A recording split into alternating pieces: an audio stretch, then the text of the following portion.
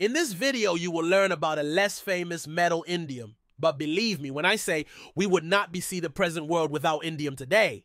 Indium is used in making screens of our favorite devices, our televisions, our smartphones, and solar panels. This is possible because indium forms a compound indium oxide, which when mixed with tin oxide gives a transparent, flexible substance.